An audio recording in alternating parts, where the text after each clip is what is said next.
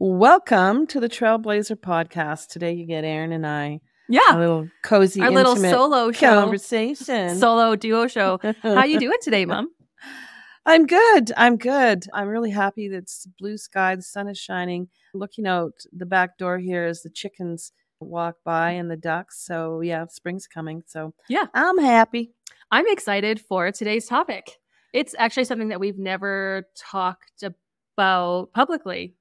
No, not even. Maybe with Tamara, for sure. Yeah. But I was going to say, other than that, we haven't kind of pulled back the curtain on how we use our intuition to bring things about that we're really desiring, wanting to have. So today, we're not focusing on how we've done it in business. We're going to do another episode focusing on that. But today we're going to talk about in our personal lives. Yeah, we're powerful manifestors. And it's really cool to look back. We've got our notes sitting in front of us, these clear-cut examples of what we've done to bring into our lives the things that we really want and needed in those times. So yeah. And I don't remember, sorry to interrupt.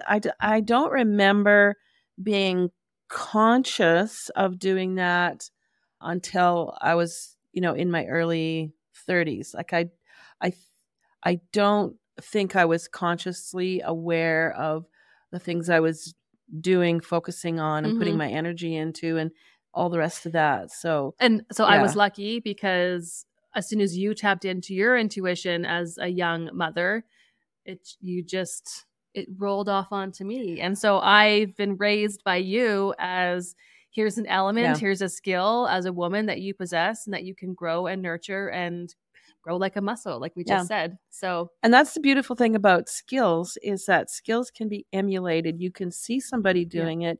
You can see the identifiable parts of what they're doing. And so therefore you can do them yourself. So yeah, it's just cool. And speaking of intuition, like, come on, ladies, we are powerful creators. And as women, we are already naturally geared to access our intuition when we've got those big important questions. And whether you feel connected to your intuition or not, it's there for you to access. So I love, that's how we describe intuition, is it's an accessible machine within you that you can call upon when you're in need of an answer for your life. Yeah. Or you're searching for something, or you're wanting to manifest or bring something into your life.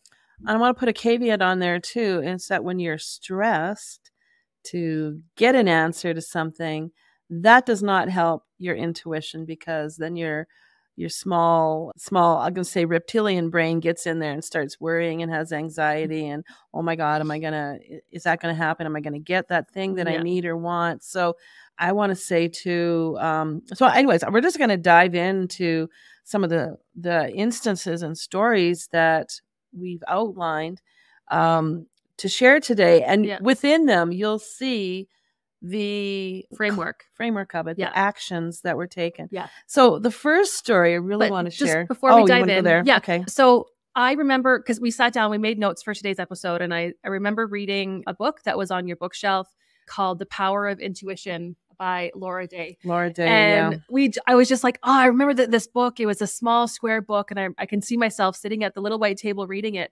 And excuse me, you're like, what book? And I just pulled it up on Google, and you're like, oh my God, yes. Yeah, I hardly remembered that. Here's a quick write-up from Laura Day's book, and it's old. It has been said that each individual's life boils down to a single question. Your life is the living of that question, the search for its answer and personal significance. Arriving at that ultimate question involves asking and answering numerous preliminary questions. Slowly, you begin to realize all the questions' interrelatedness until at last you distill them down to one. You do this not by gaining information from empirical sources, but by questioning yourself and unearthing knowledge you didn't know you possessed. And I really love that, unearthing, because it's the unearthing part that starts that ball rolling, that opens you up to the synchronistic people, events, and circumstances that will come across your path. Yeah. And if you're aware that that is part of the answer to a question you've asked, then you can take the next step with it. I guess I would define it that way And too. the formal definition of intuition is the ability to understand something immediately without the need for conscious reasoning, as well as a thing that one knows or considers likely from instinctive feeling rather than conscious reasoning. Yeah. And especially, like, I can relate, right? As a mother, we've all had, or just as women in general, we've had those instances in life. And typically it comes down to like a safety thing, our children, or an alertness that something's not right. And lo and behold, you run or you go into the other room and your intuition led you right where you needed to be. So it's fascinating. Yeah. So I'm going to talk about it kind of on a bigger scale of out in the world, how you can do that, because I'm going to say a lot of the examples we're going to give you are of homes that we manifested into our lives.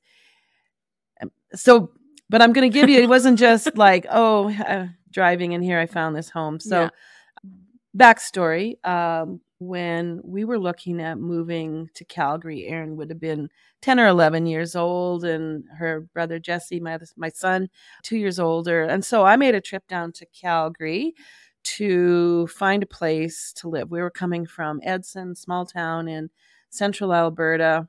I pretty much felt like a country hick, country bumpkin. You probably were. Even coming to Calgary, which just seemed humongous to me, was just overwhelming. The traffic, the exits, the off ramps, all the things. So I went to stay at my sister's house. My sister Lori, she lived in the northwest of Calgary in an area called Silver Springs. And so my first day there, she went off to work, and I didn't even know where to start. So this is kind of like pre-internet days, really. Like I bought a local community newspaper. I knew that I'd probably want a place in the Northwest, to be close proximity to her. That'd be good for me. That'd be good for my kids. And I was looking at rental places within my budget. And I just was completely overwhelmed. So she comes home from work after my first day, and she said, "So how did it go?" I said, "It's a big zero. Like nothing happened. I don't know." I said, I don't even know where to start. I am just simply overwhelmed. So she said, "Okay, why don't we get a map of the area?" Because I didn't even have a visual. Oh, was that Lori's idea? Yeah, I of didn't what know that. the Northwest looked like. Okay. Well, I don't know. Maybe she already had a map. She said, "Let's look at a map." So, okay, I knew one thing. Erin was going to be in elementary school. Jesse was going to be in junior high. I wanted a place. So here's the mother fairness. I wanted a place that would be equal walking distance to school for the kids. There'd be no bickering or anything like that. So I was looking on the map, drew a circle in this community called Dalhousie. And I drew. So, when I think about it now, I just think like it was just a big holy wow. I saw that there was this junior high, this elementary school, and I drew a circle on the map that would be a great walking distance. I think it was 2.5 blocks for each kid. And I said, okay, wow. Thinking that, wow, there's going to be a rental home just like right within that circle. I was really I felt naive, but I felt hopeful. And I thought like, that is where I want to live. So I was looking at ads the next day, and this management company had a place listed in Silver Springs, which was really only like 5-6 blocks from Lori's house from where I was. I thought, well, I've got to start looking. So I went and looked at it, and it was this townhouse in this complex, and it just didn't have the right vibe to me. And so I said to the agent, I said, yeah, that's just not really feeling it. And they said, oh, okay. You know what? We actually just had a place come up in Dalhousie. It's a duplex. Would you like to look at it? And I thought, well, sure. I was just like astounded. This place, now I didn't know it until I got back to Lori's to my map. This place was right in the center of this small little circle that I had drawn. At the time I was looking at it, and I didn't know that there was an elementary school close by or a junior high, but the place felt good. It had a good view. It had a good good lighting, good vibe. And so I said, I'm going to go back, look things over, check in with myself. I'll give you a call later. Well, I go back to Lori's and look, and it is right in the middle of my map. And I thought, perfect. It was the perfect price. It was the perfect amount of bedrooms. It was perfect. And so that was one of my first, like, wow, that's powerful. And I hadn't really sat down and made a list of all the amenities that the place needed to have. My one focusing goal was that it needed to be, kind of this equal distance, and it needed to be in the Northwest. And I was really hoping for Dalhousie, and I found that place right smack dab in the middle. I put a damage deposit, drove back to Hudson, and told I love that about story. it. So we've talked about that story a lot. So amazing. And so gutsy, like as a single parent, moving your kids to a big city. Yeah. And having the hope to be brave and courageous to find exactly what you needed for us as a family. Yeah, I love that. Yeah, and I had to activate that courage as a single mom so many times. Yeah. So many times. Yeah. Stories to be told later on down the road. Yeah. So story number 2. So fast forward, we ended up staying in that place for years. Yeah, a long time. Yeah.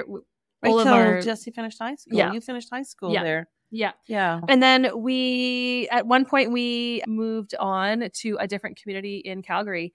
And this was, what year was that? Well, I have it on the notation here because I ripped this page out of my journal. Oh, okay. Yeah, 2009. From our crate book. So, okay. Yeah, interesting. So we won't get into it in this episode, but Mom and I have had so many businesses and ideas together. And at this stage in our business together, we really wanted a creative space, like a studio, for us to anchor in our creativity and our offerings.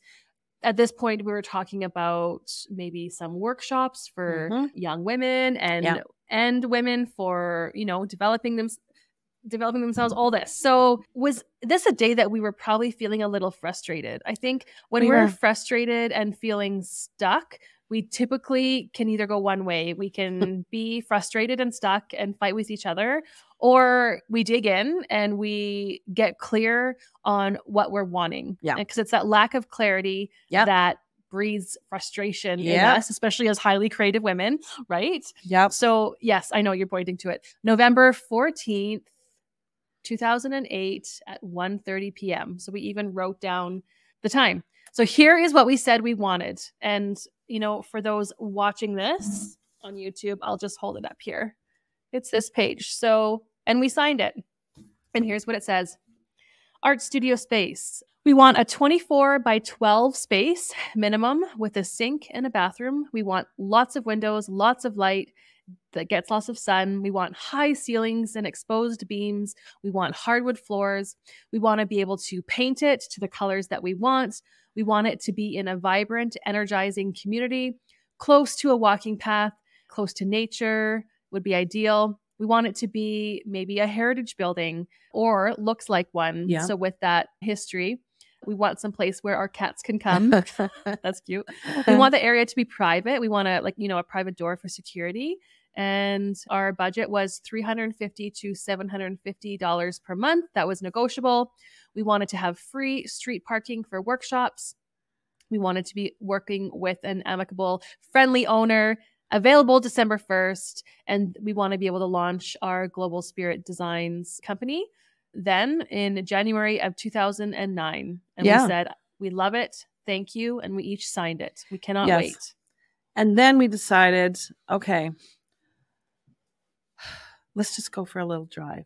Yeah. That was just, we like to drive down Memorial Drive. It was along the river. It was a beautiful area. And we were going to go to this little coffee shop, the Lazy Loaf and Kettle, and just grab a coffee. But this is what we typically do. And whether you guys believe in The Secret or the power of manifestation, whatever you believe in, you have to believe that your thoughts are powerful and your feelings are powerful.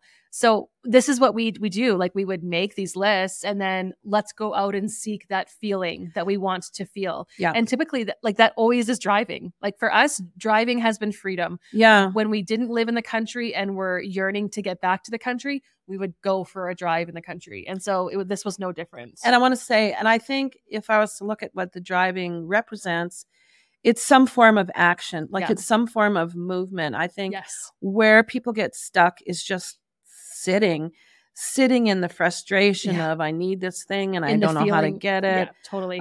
Driving just puts you out there, puts your eyes on the world in a different way. So yeah, we got in the car and got moving. And thought, well, let's just stop in at the Lazy Loaf because we love this place. We love that community. We loved going there for coffee. So we pull in and just ready to park. And for whatever reason, looked up because this building, this heritage type building in this wonderful little cul-de-sac with free parking, had a for rent sign in the window. And I looked at Erin and I said, what? Look at that. And we thought, wow, that's interesting. Could this be it? Yeah. And so we knew there was a private entry, a locked door. Of course, it was open for business hours. And we knew that the owners of the building, as we investigated, had their office up there. So we thought, well, just like, what the heck? Let's inquire. Yeah. So we did. And we got a tour. And you guys, it was perfect. Literally, was not the space 24 by 12. It was let's just cut to the chase. It was everything on our list. The only thing was the cats. I don't think we ever brought our cats. No, we didn't. Probably could have if we wanted to, but that didn't make sense. Yeah. But you guys, it was everything. Everything. And we transformed, like, I don't know what was there before, like some professional office. We transformed that space. Like, we brought our full, like, faux finishing. We did faux hardwood floors. We had this gorgeous vintage light robin's egg blue on the walls. We brought in, like, antique furniture from, like, Kijiji. Like this, all the Christmas lights on the ceiling. It was magical. And we went on we taught some workshops. We would work out of there. But it was literally a dream come true for us, right? It totally was. And it just reminded us of our power in creating when we have that clarity. Yes, we definitely had it. And let me just say that it was within 25 minutes of both of us writing that list, signing that list, that we actually were saying yes to a space. Yeah. So talk about fast. Yeah. Like that was like, we just could hardly believe it. But then, I mean, certainly feeling gratitude and excitement. And so the feeling that came with us finding that place, we savored every time we went there. It was just like, you had a piece of chocolate, a good chocolate in the drawer, and you can pull it out and enjoy it. And that's what it felt like going to that studio every time. We loved having people up there, but we just loved the feel and the atmosphere. Yeah. So, and I think that was really wonderful. Even looking back, like, we weren't there for years. No. And we didn't need to be. The lesson in that experience was that we could, and we did. Yeah. And so that strengthened that intuitive muscle within us both, and especially working together. Because like on your notes here, I have the power of two. And we've said this in other episodes. We can be powerful creators when we are working together. And the same goes for the opposite, when we're both feeling in the dumps or like not so hot. That gets multiplied. That can be powerful too. On the other side of that. Wisely. Yeah, I know. Totally. I know. And I think I even say it sometimes. Okay, Erin, we need to get on the same page as each other. Oh, and I say that too, Mom. Okay. So that's a literal thing. Like we literally mean on the same page. Like if we were to make a list of all the wants and whatnot. So okay, we have a third story. Oh my gosh, I love this story. This is even more far out. Oh, totally. So do you want to start it? Yes. Okay. So we were renting, and so I had just met Jean, and he was living in a different city. So all of us were looking for a place in the country to move out to.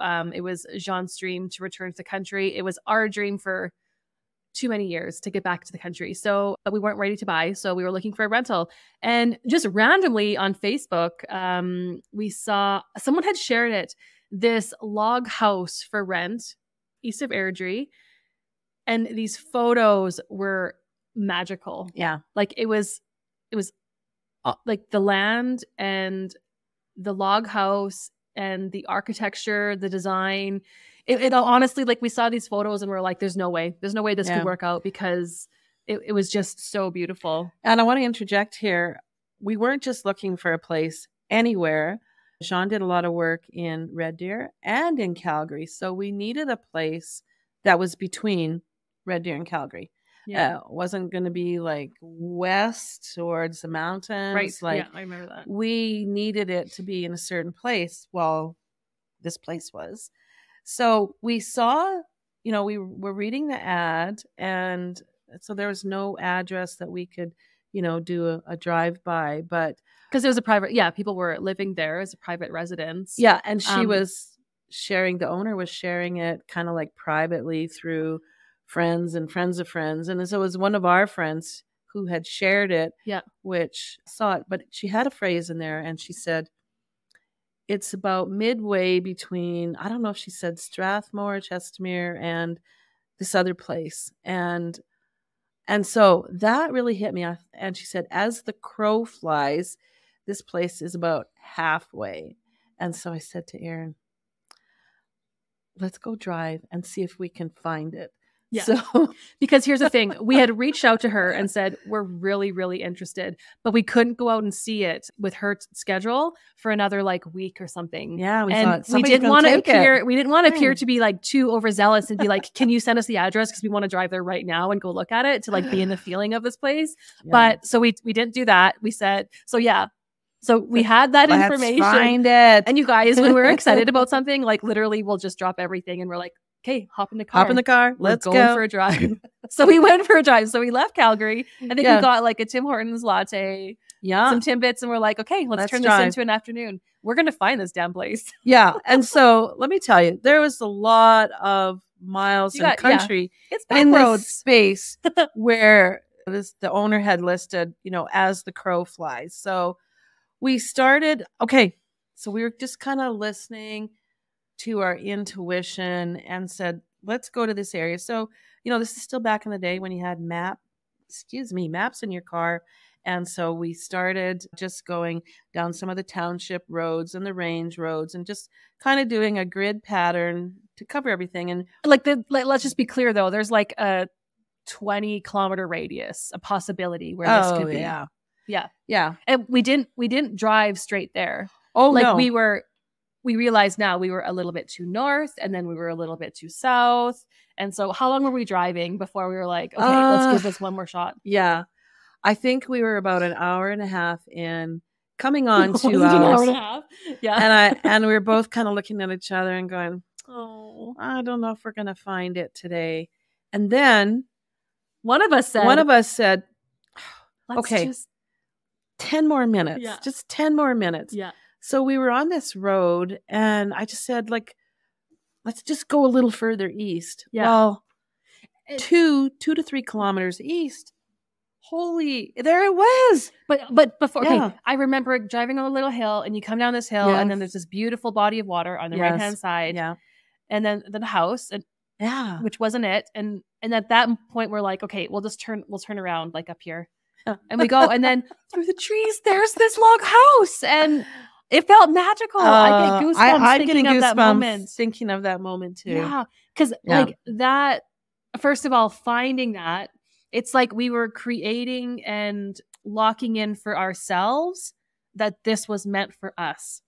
Yeah, and then finding it just like, okay, like it's written, it's done. This is the house that we will move into, and being in the feeling of that, that was just because it meant a new life for us too. Like well, it was a completely signified different that next stage, and with Jean and I, and wow. Yeah, you got pregnant in that house. Luca was born when we were living in that house. Yeah, there were some horses on the property that just added to the ambiance. We had access to going out and being with them at any time during the day, which we used to do a lot. Yeah. But it was a beautiful place. And so we weren't there more than, I don't know, maybe a year and a half. And it was far enough east that it was putting extra stress on Jean for driving. And driving, We thought we need to be closer to the main highway between Edmonton, Red Deer, Calgary kind of thing.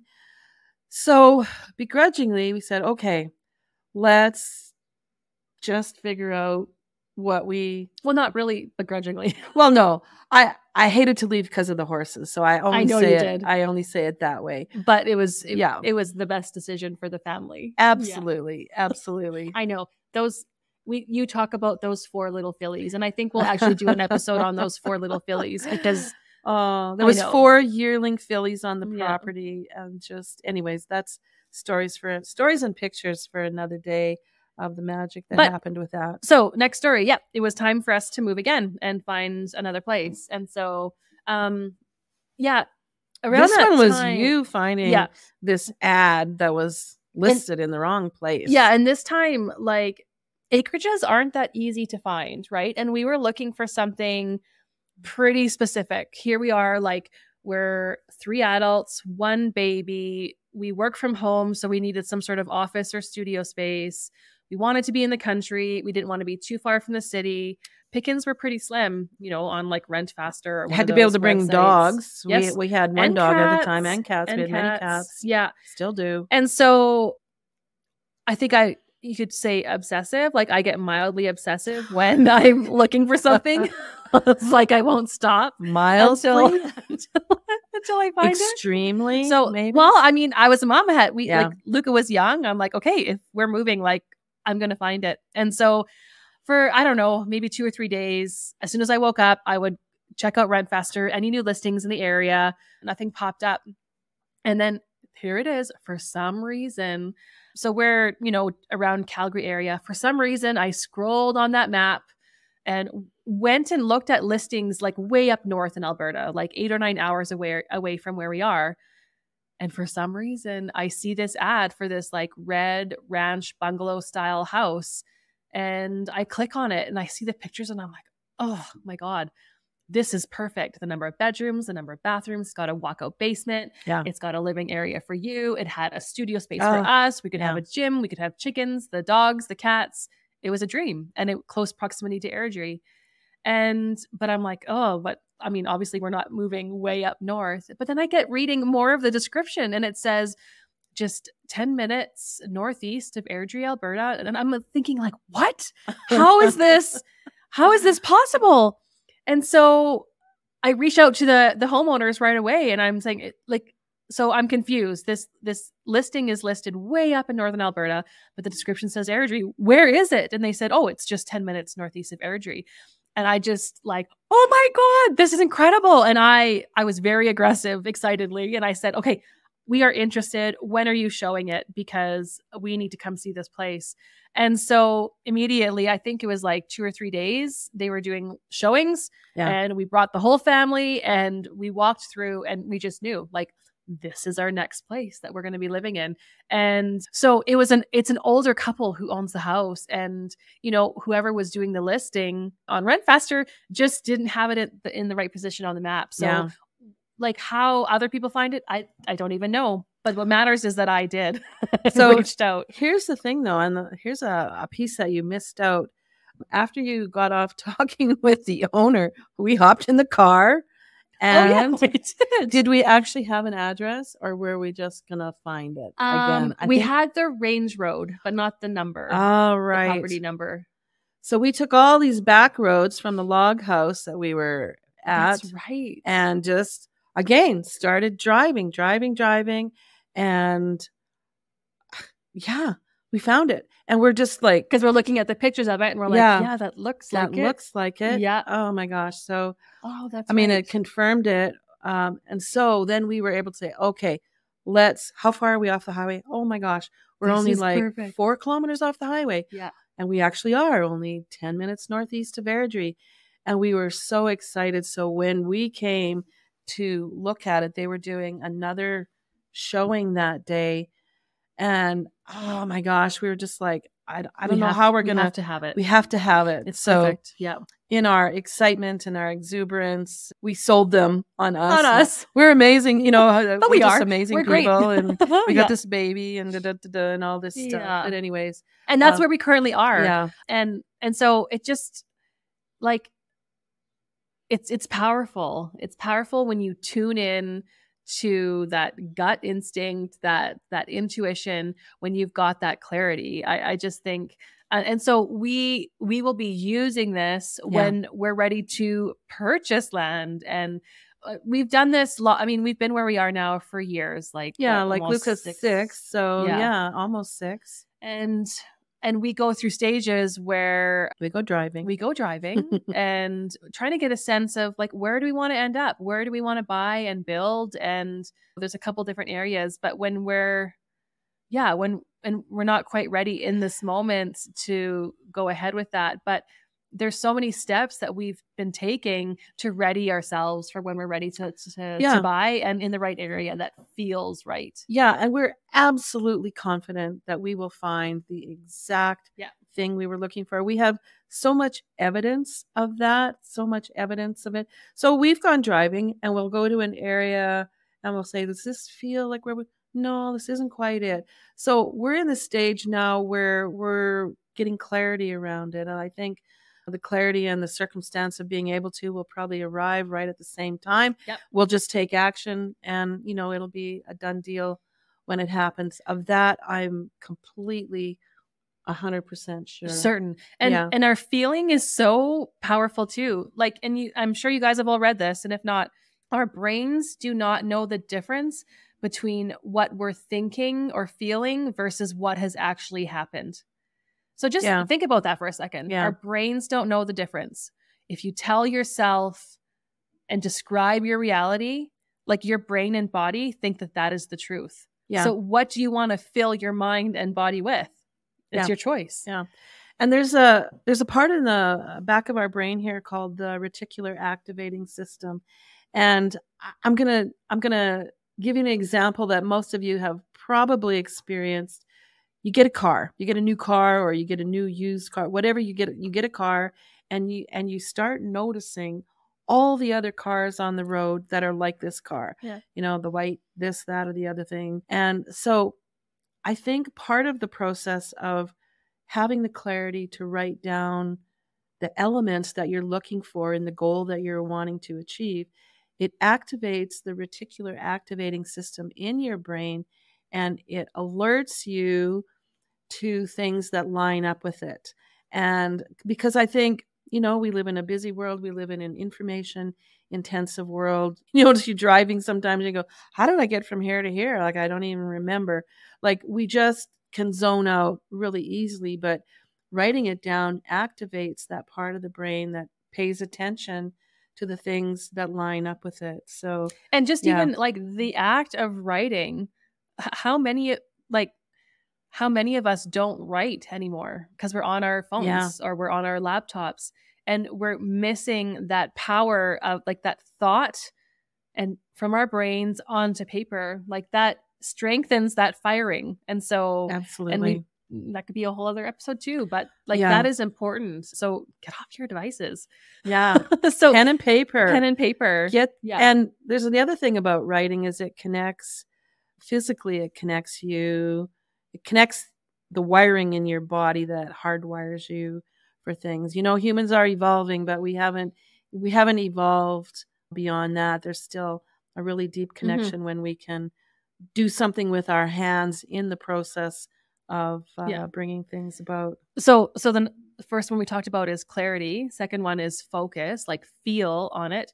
And then the third one we've got here is action. Yeah, and always you mentioned take that. action. And I liken it to every morning when I'm dropping Luca off at his day home, and all the kids are getting their snowsuits on, getting ready to walk to go to kindergarten.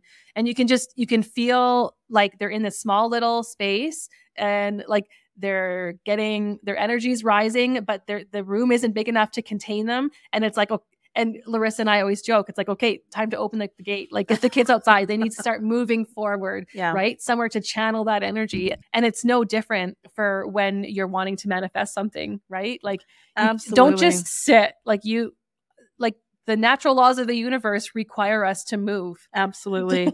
Nature does not stand still. still. Energy does not stand still. Yeah. And I also like how you just use that phrase, moving forward, because when Erin and I were doing some work with equine assisted learning, that was always a phrase that was used, is because horses always have the impetus to move forward. Yeah. And so working with horses helps us get into that flow of we have to move forward.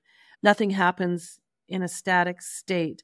We're either moving forward or we're going backwards. So yeah, so I would say, and Erin just outlined it, yeah, we activate our intuition by the clarity, and then we focus on it, and not just focus on it like reading the words, like feeling the feeling of what it would feel like to have that thing happen, manifest, create, take the action, whatever that is. Like, even just ask yourself, what can I do next? That's just a simple question that your inner self will give you an answer to. Go for a walk, take a shower. Yeah. How many ideas pop out when you're in the shower? For us, driving is our we talk it through way to do it. Yeah. And then I want to say, be grateful. Like, thank yourselves, thank the universe, thank all the synchronistic things that happened along the way that led you to, bringing about or manifesting that thing. Because they're happening regardless of whether you're aware of them or not. And so, like, step into the game and have fun with it, because it can feel like that. So why wouldn't you? Magical. It is magical. Yeah. I actually say, I think we get a high from it when we want to manifest. So we're going to talk about it in a business sense, because we've done some things like launched an international magazine and all these different things. And those things took courage and having some confidence in ourselves, clarity and whatnot. However, we highly and definitely use our intuition all the time, bringing about. So like, that kind of rounds us out. As you're listening to this, if you've got some crazy stories of following your intuition, write us, email us, or comment, or we'd love to hear, and we can share them as well. And then if you're listening and you're curious, like, how do I get better at accessing, unearthing my intuition? Oh my gosh, just Google it. There's tons. I mean, you could read a book like that Laura Day one that we had. It was literal exercises to, like, start with baby steps of just, like, getting in touch with that part of yourself, and then strengthening it and proving to yourself that you can do it. You gain confidence, and you move forward with it. So there's lots of ways to grow intuition within yourself. I know. And it's a skill we all possess. And for some, it's untouched. It's unresourced. And I think you had read in that description at the beginning, it's a way to unearth knowledge. And I think our psyches, our bodies, our selves, our greater selves are full of knowledge, ready and available for us to access. We just need to call it into play. Absolutely. So those are the ways that we've done it. Maybe you've got some completely different ways that you bring it about. Tell us about it. Yeah. This was so fun. Yeah, I know. I love this. I loved recounting and feeling again the excitement of all those different things. What do we want to create next? Yeah, well, let's grab a pen. Totally. Thanks, guys.